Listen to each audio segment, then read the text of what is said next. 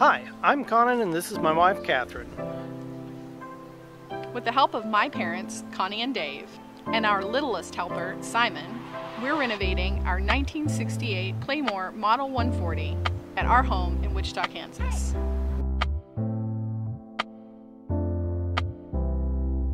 Can we turn this trailer trash into treasure, one project at a time? Follow along to find out. Yeah, looks cute.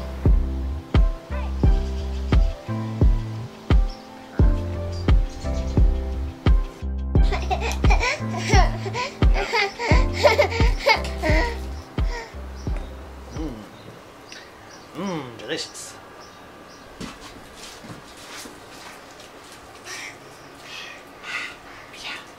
Watch your step. Step down. Careful. You're right on the edge. Step down. Step down. There you go. Just scoot. Much safer. Is it hot? Very hot. How hot is it? Hotter than a hoochie coochie. Way down on the Chattahoochee. Is that how it goes? Yes. Well, way down yonder on the Chattahoochee, it gets hotter than a hoochie coochie. So I'm going to try to do the wheel wells that I said I was going to do yesterday, I think. So I'm going to try to get these wheel wells put back together.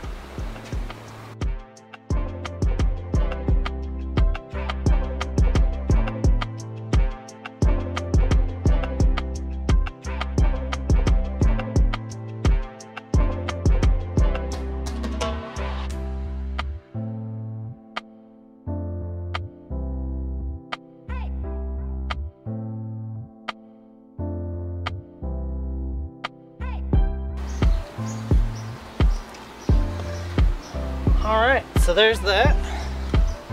Fits slightly different than it did before. Not quite as high up on this piece, but high enough for there to be butyl tape all around here, so I'm not really concerned about that.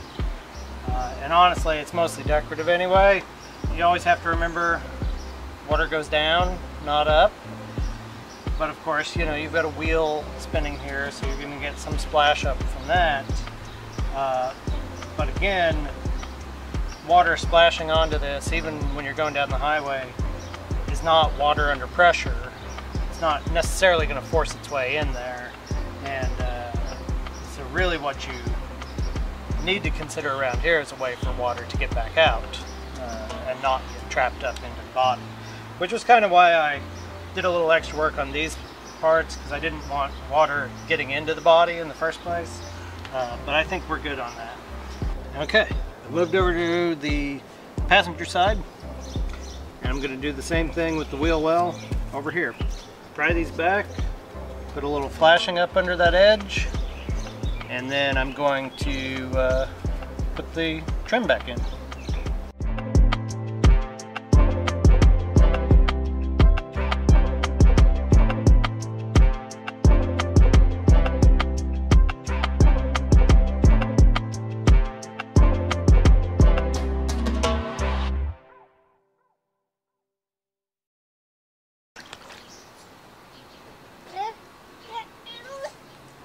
What? Yeah. Jump in. Jump in, will you? Yeah. Want to jump in? Okay.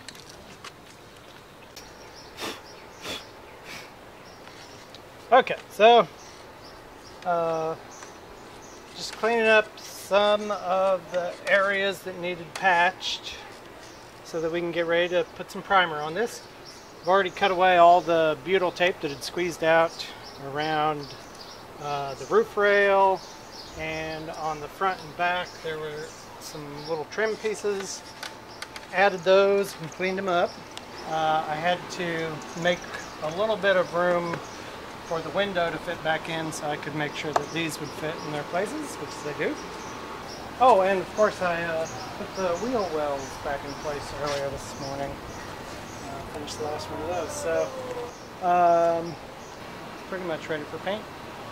we're just going to use rattle cans for this. It's relatively inexpensive. You don't have to worry about cleaning up much afterwards. When I painted our last camper, I used rattle cans for the primer coat. Did a couple of coats, 2 or 3 coats, I can't remember how many. But after the primer was down, I did actually use an air sprayer to do the top coat. And that's held up pretty well for 3 years or so of, you know, pretty constant use and being outside almost all the time. So I'll go get the primer. Tomorrow morning's supposed to be pretty clear and not too blazing hot like it was today. So I'll try to get as much primed as possible before any chance of rain in the afternoon. And hopefully tomorrow you'll be looking at a white camper.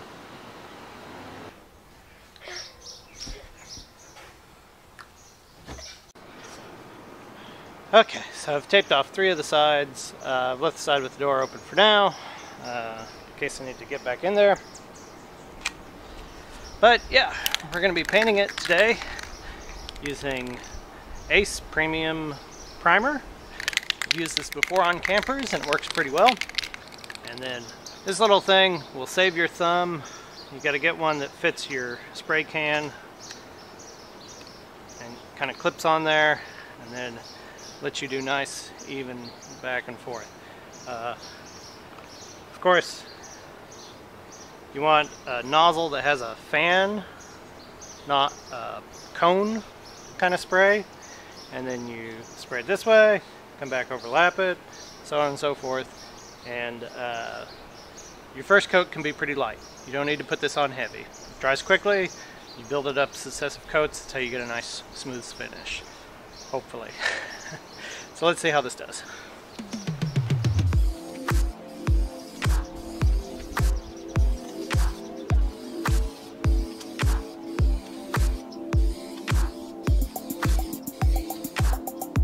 So there you have it.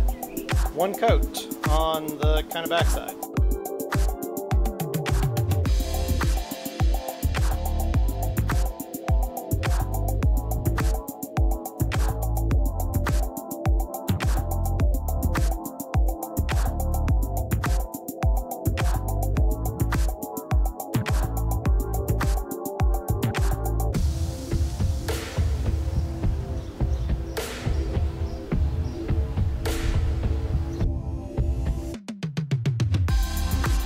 So yeah, 4 cans of primer to do the backside. I'm not too surprised by that. Part of what I like about the cheap Ace primer is that it is thin, and so you have to do quite a few coats, which means you cover up some of your mistakes and your bad passes and whatnot. But I don't know why I thought last time I did the whole camper with 8 cans. I think I'm going to need, I don't know, 16 cans. Should have bought a case, I guess. That's okay. I'll go pick up some more. But moving right along.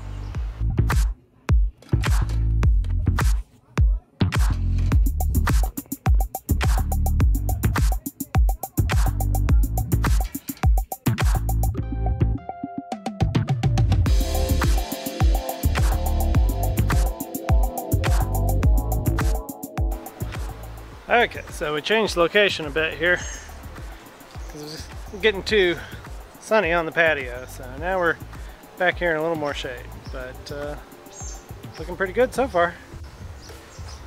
Alright, 3 sides down.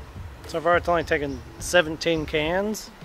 I'm going to turn it now, and we'll see if we can't see how far we can get on the passenger side.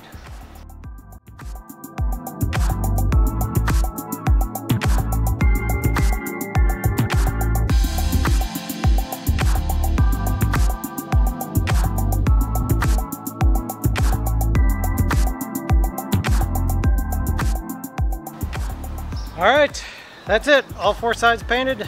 Tomorrow I'll do the roof.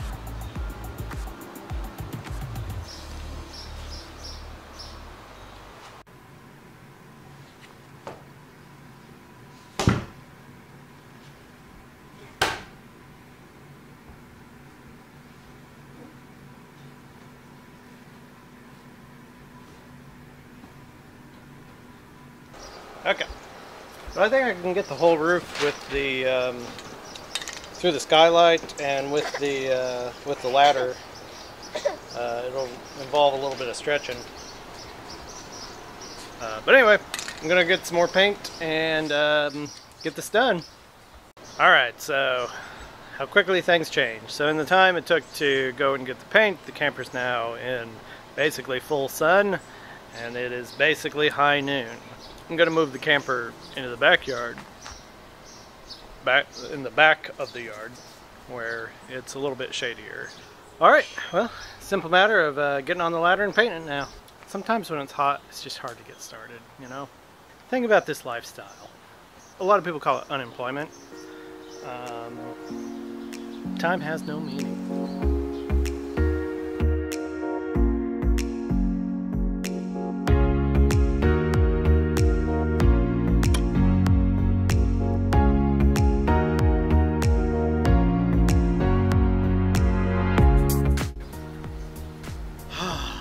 Alright, I think that's done.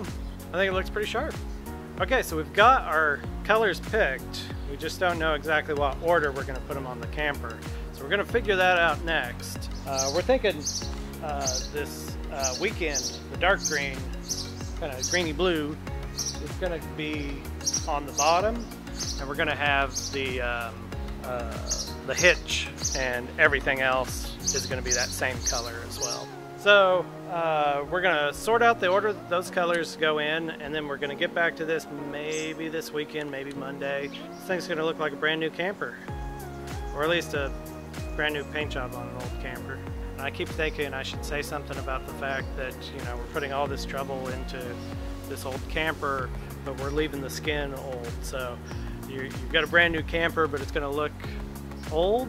Yeah, it's going to look old, and you know, it is old, so it should wear some of the scars of, you know, 50 years of outdoor life, 50 years of vacations and camping and everything else. So, you know, putting the time and effort into doing the paint job, you know, you're kind of wrapping something that's old in something new, and it really brings it back to life, makes it look cared for. So I'm going to pull this thing back over into the sun and do that now, I guess.